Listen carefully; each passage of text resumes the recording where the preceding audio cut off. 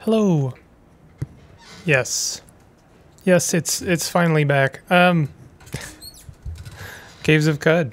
Welcome to season 5. What is the focus of season 5? Well, I'm gonna get a bit of disappointment out of the way right away. I'm gonna be playing on roleplay mode, but there's a specific reason for that. The specific reason is that as I've played Cud, a lot of my focus, a lot of my energy has been focused on trying to beat the game, trying to get to the end, and I feel like that has led to some of my Cud series feeling very samey, and it's also led to a little bit of burnout from my end. Hence why we haven't had a Cud playthrough in quite a long time. So I think you'll agree that something needs to change. A few things need to change. And I need to have a focus or some kind of a goal that isn't just beat the game. I also don't think that beating the game is necessarily the most interesting thing about Cud. It's certainly a very interesting thing, but it doesn't have to be. And it doesn't have to be my only goal either. So this is the Bounty Hunter series.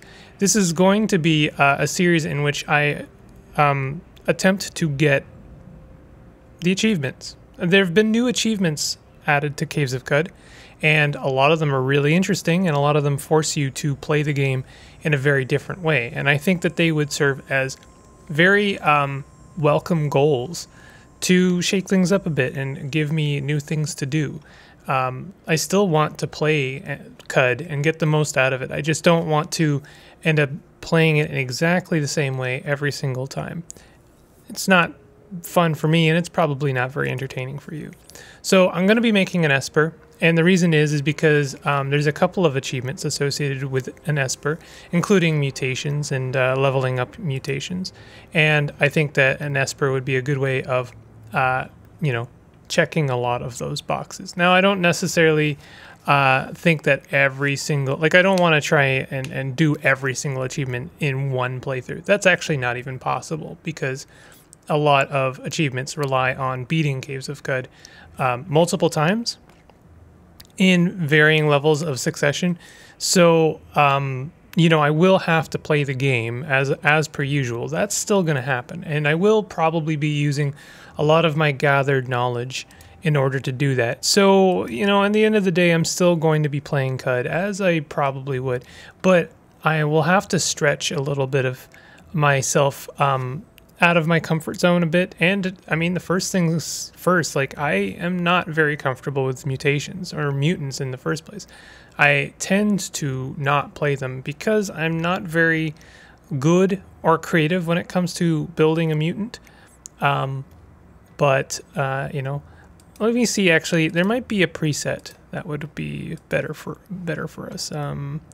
Starhide, Esper, what I want is temporal fugue. That's the important thing that we get.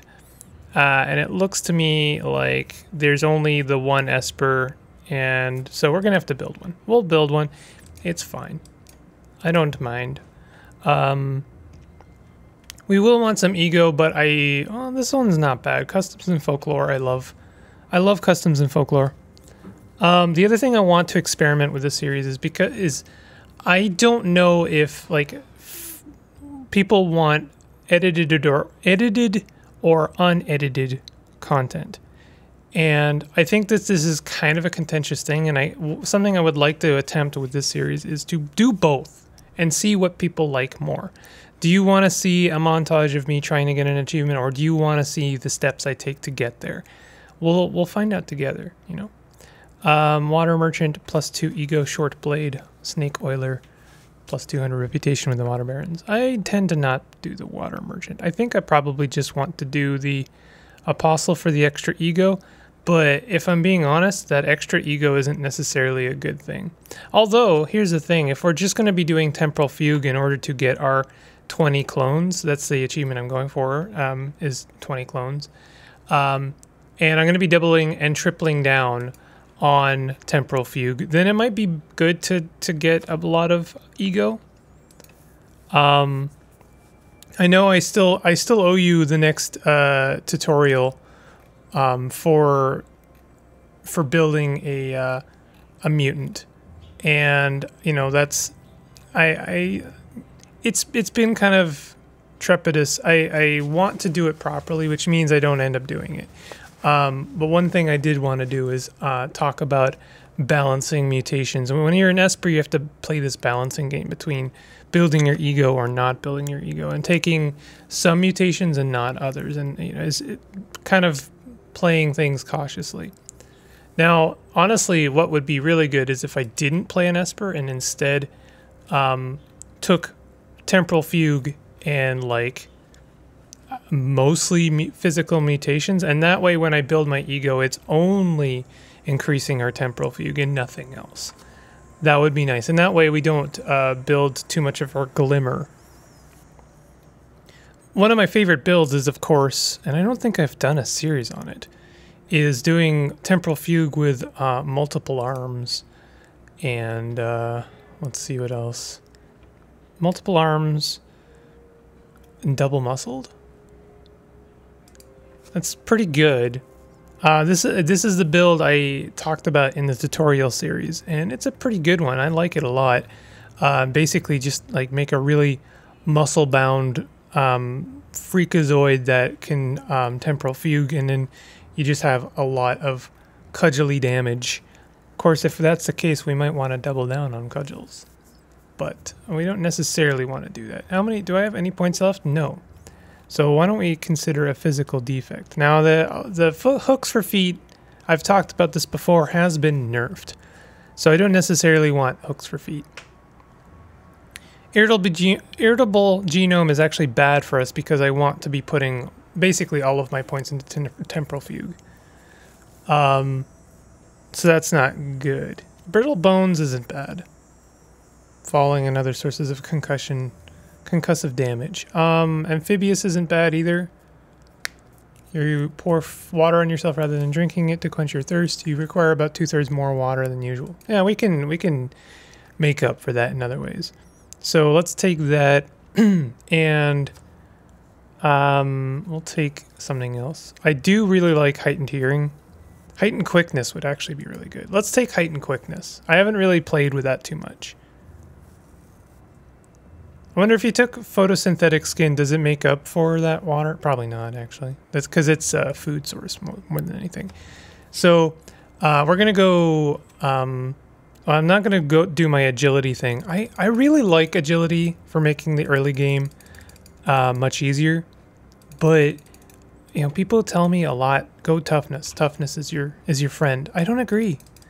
I don't know. Something like having more health does not really make up for taking more hits, you know? And that agility, it peters out. Like, its relevancy in the late game of CUD is not there.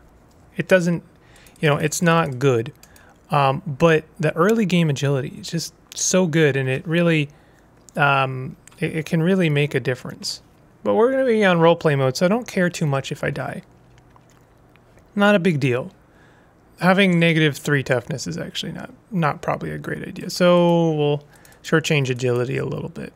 I do really want to have that intelligence. It always hurts me not to have that intelligence.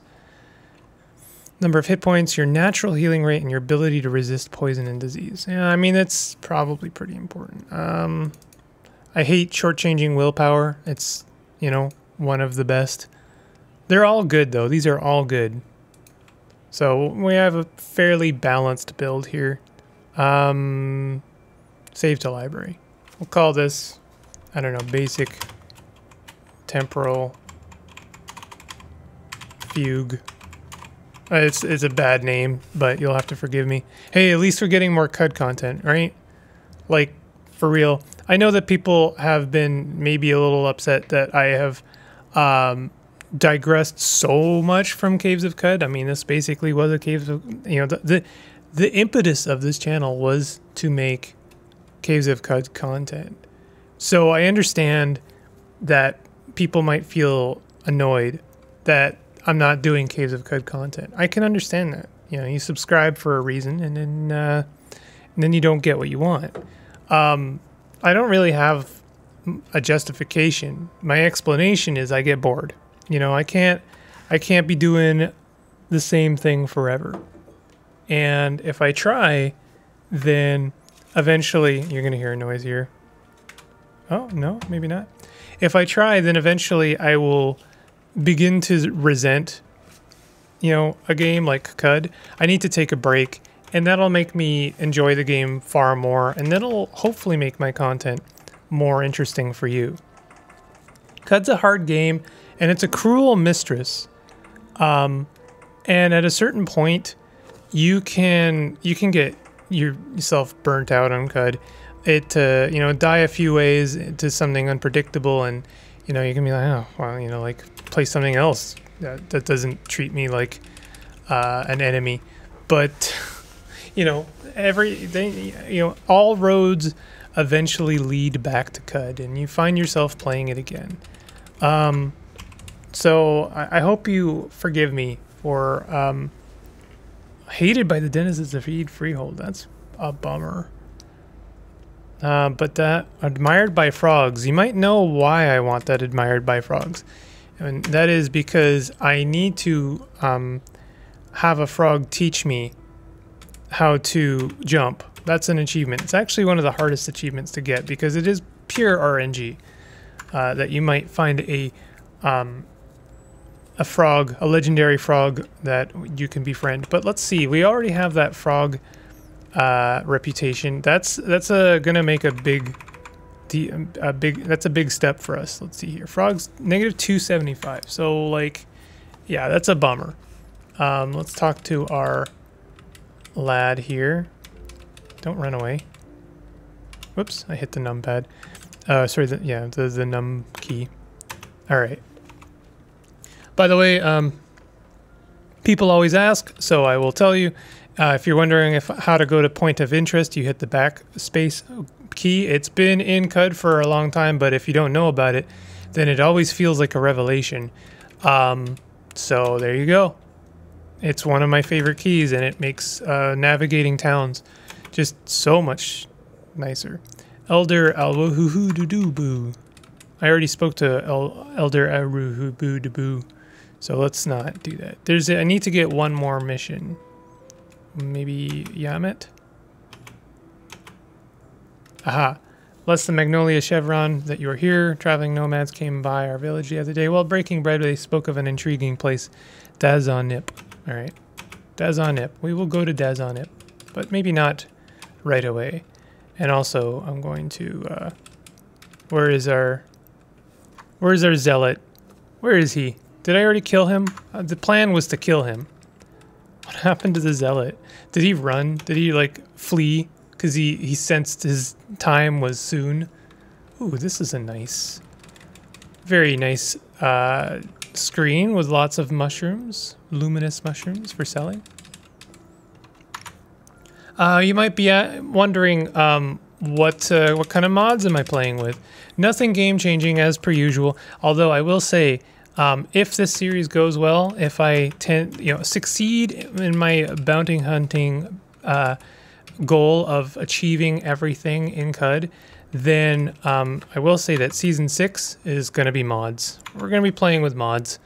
That's been a thing that has been requested of me to do, is to play with mods, and I can understand why. There's some really cool game-changing mods. Ooh, are those new sound effects? I think they are. I have heard that there were new sound effects added to CUD. That seemed like a new one. Yeah. Interesting. Okay. Yeah. There's the CUD dev team has a new member, and they are a sound designer, and that's cool. I'm happy.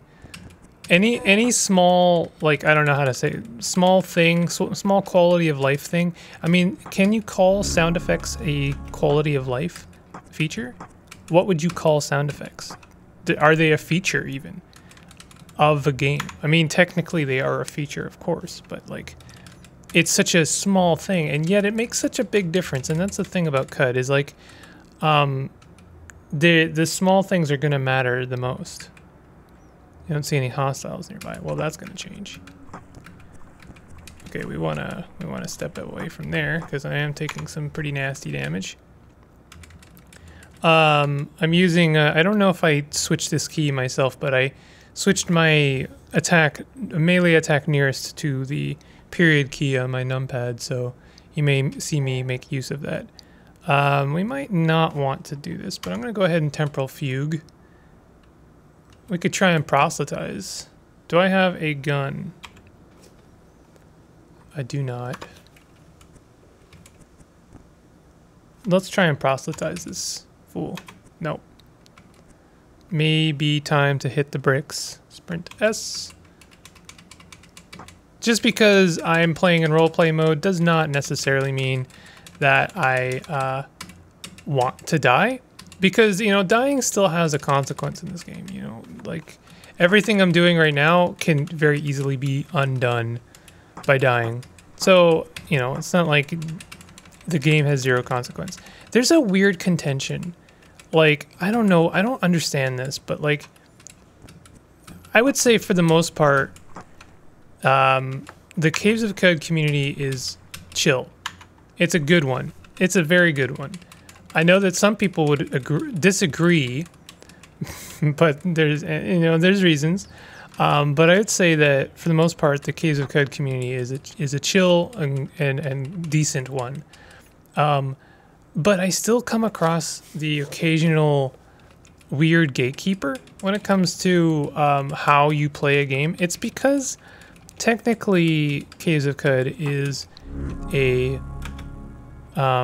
inspired to name your torch. Do you wish to? Sure. Enter name Light Bearer. There. And we're gonna make it I could make it Aurora Blaze. There you go. I mean, technically, Caves of Cud is a traditional roguelike, and with that comes a lot of baggage. You know, like a traditional roguelike, it's easy to get gatekeepy about it because it takes such a long time to really become familiar enough to really play a traditional roguelike. And I mean, the proof is in the pudding. Really, the only one I have been able to get used to playing to actually play properly is Caves of Cud. I've tried a lot of them. If you've been here for a long time, if you've watched my channel grow, if you've seen me grow as a YouTuber, what a terrible thing to call yourself also, then you will know that I have tried other traditional roguelikes, and you may not notice that a lot of them don't stick around. Even one like, for instance,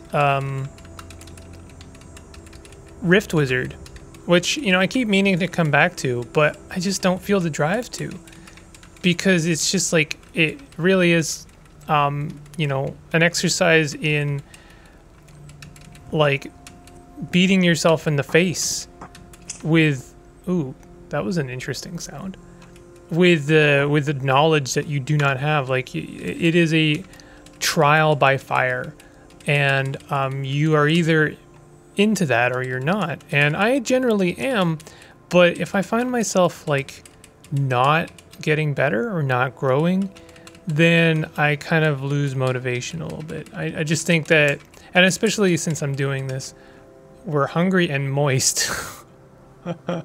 Yo, hit me.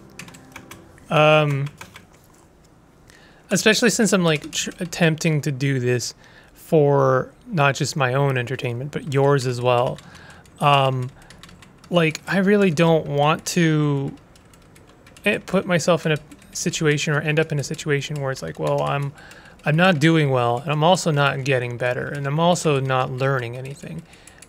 Because sometimes you don't know why you failed. You don't know what you did wrong.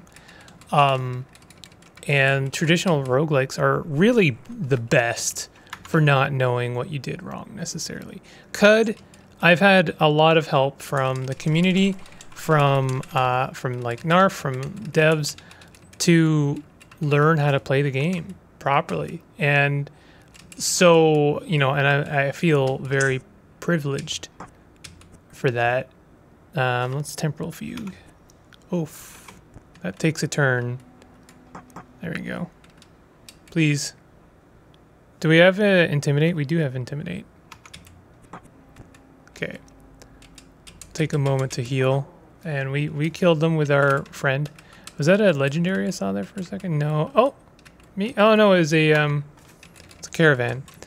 You know, I feel very privileged in that I was given, like, genuine help in learning how to play this game. And that's kind of what why I wanted to do the tutorial series, is because, you know, like, it's a difficult game to get into, but it is worth it. And I think that you, like, it's worthwhile to make, to try, like, at least attempt to give other people a leg up, an assistance, a bit of help to learning how to play the game, because it's, you know, it deserves it. It deserves to have that amount of time dedicated to it. But also, I mean, I owe a lot to Cud. You know, I don't think I would have the, you know, the amount of eyes on my stuff as I do. Oh my god, I'm dying. I'm dying, Squirtle. We do not have Temporal Fugue. We do have our friend Croc here, though. I do have a weapon, but I don't have any shells, so... Nice, our Croc beat that Croc. Let's see if I can buy some bullets. I definitely don't think I would have the audience I do without Cud. I'm not going to give all of that credit to Cud, but I mean, it mostly is. Like, it's just such a good game that even being adjacent to it, I feel like I'm, you know, on the, standing on the shoulders of giants, you know? Like, definitely I would say it's my favorite game, but I also think it's just one of the best games ever made. So I know that's like a difficult, how can you say that? I just think it's so, like, it's something I do think about a lot, but I can't think of any other game that is as complex as Cud and also as well constructed. What do we want to do here? I have some witchwood bark. Let's eat some witchwood bark. Like, when you think about how many working systems there are in Cud, and think about how much effort it must have been to get all of those systems not just working, but working in a way that it makes sense and it's fun. That's just such a monolithic task. What kind of reputation do we have here? Loved by Snapjaws, hated by Cragmensch. That's not bad. Being friends to Cragmensch might be nice. But that being said, I don't think I have... I'm not ready to be fighting someone like that. I'm not sure if I increase my ego by 1, if it would give me an extra point. No. Okay, so it's on the even number. Well, that's a shame that I just wasted that, but that's fine. I'm going to increase Temporal Fugue by 1, and that'll actually give us an extra copy. Not only am I trying to get more copies on the screen, but I'm also trying to upgrade one of the achievements is upgrade a mutation to level 10. So we have a gun now. You know what that means, right? That means that if I Temporal Fugue, our copies should also... Wait, why don't I have... Did I not upgrade Temporal Fugue? Oh, you may not advance this mutation's rank yet. Oops. Due to my level. Oh, okay. Well, that's fine. Oh. What happened? I think my clone shot me. That was rough. And now we are... Oh, nice. Leveled up. Maybe we killed the... No, we didn't kill the legendary. They are making their way downtown.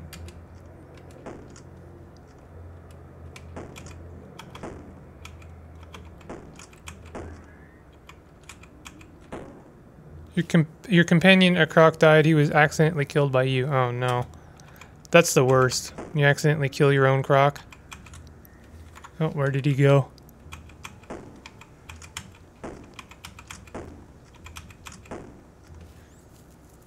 We could maybe proselytize them. They are injured. One or two good shots would be enough.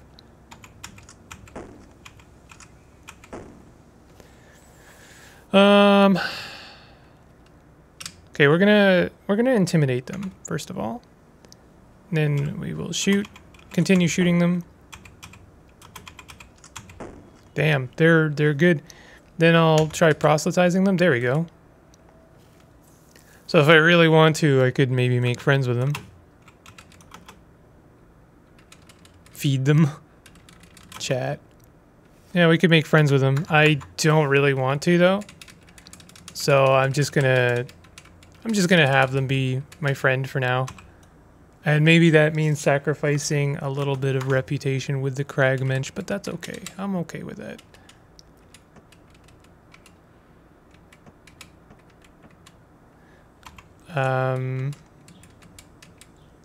Okay, let's shoot some of these lads. That looks like another mask there. And maybe a good one. Is this my friend here? Friendly, yes. Sometimes it's hard to tell. Okay, let's grab this mask. Wet smiling sun mask with filters. Oh, nice. Yeah, let's grab that.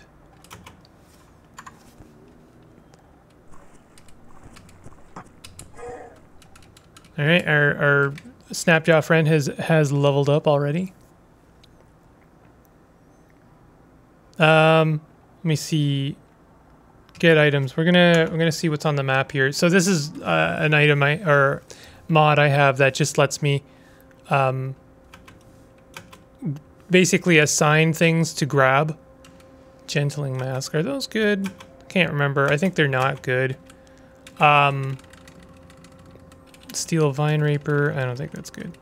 So I can assign things for grabbing, and then when I do an auto explore, then my dude will just like pick all the stuff up that I assigned.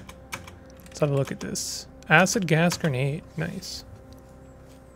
This is a pretty good screen. I might want to head back to my village to heal. Well, heal and save. Notice some ruins. Yeah, sure. Let's investigate some ruins. Might be a bit dangerous, but magnesium alar.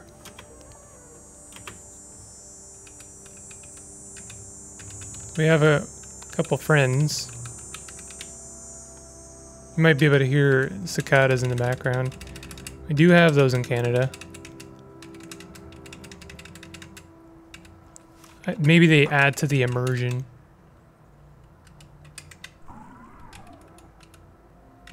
Oh, books already? Nice.